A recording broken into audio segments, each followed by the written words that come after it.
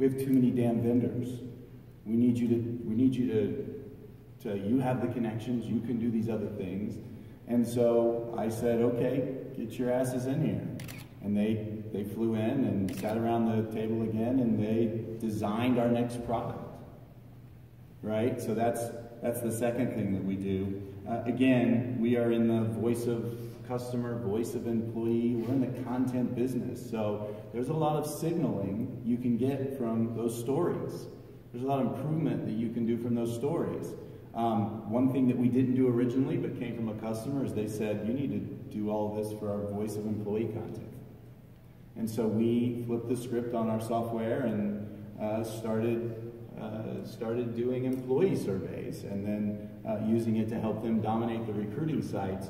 But beyond that, it's retention, it's signaling, and speaking to the recruiting and retention stuff. So for us, I'd pull all that into something we call extreme listening.